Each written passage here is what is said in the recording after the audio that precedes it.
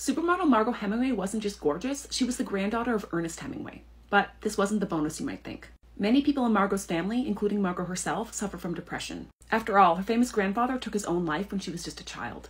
With all this pain, maybe it's no surprise that by the time she was 14, a beautiful 6-foot Margaux was already making the rounds at bars. When she moved to New York to model full-time, this only intensified, and she spent her nights partying at Studio 54. But in the end, family was always her downfall. When both she and her younger sister Mariel starred in the film Lipstick, it ended up being Mariel's big break, not Margaux's, a turn of events that agonized her. She then got into an accident that debilitated her for a year, made her gain 75 pounds, and landed her in the Betty Ford Treatment Center. But she emerged hazy. When she took a trip to India shortly after, she had a mental breakdown and ended up behind bars.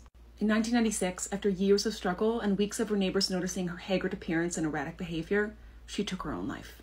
People talk about the Hemingway curse, and it is real. Including Margaux and her grandfather, 7 of her relatives died the same way.